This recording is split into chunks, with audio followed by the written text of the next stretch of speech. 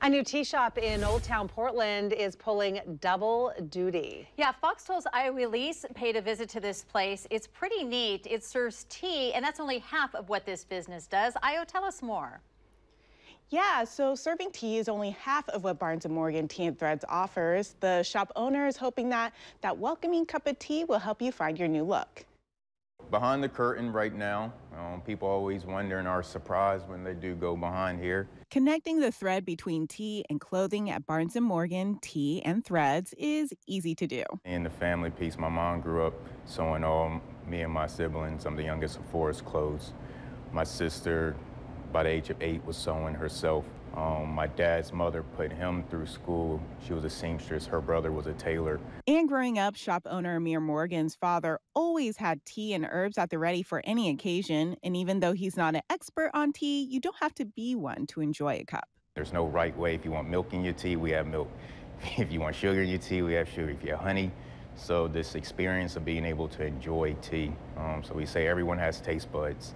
Everyone has aspect of wanting to calm down. Everyone has something about wanting to have energy.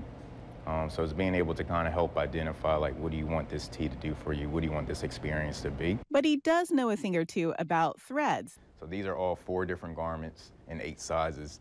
The clothing designer specializes in jumpsuits, both casual and formal. This was inspired by samurai. Something he started working on in 2015. This one was inspired by, like, actual fencing.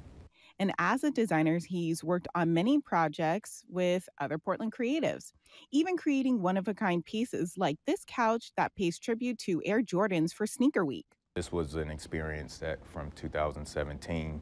So kind of this space is really bringing in a breadth of probably 7 years of work. Eventually, the design studio will be a place where people will be able to pick up Morgan's designs off the rack or have them fully customized. So hopefully this becomes a space where you can kind of openly express yourself, try on different things, get feedback in a comfortable and safe space to then go out in the world and dress how you would like to dress.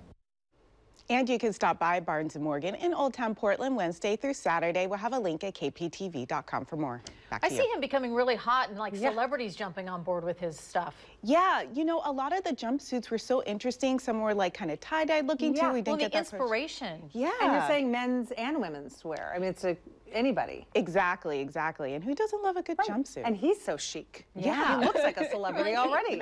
Thank you, Io. Thank you.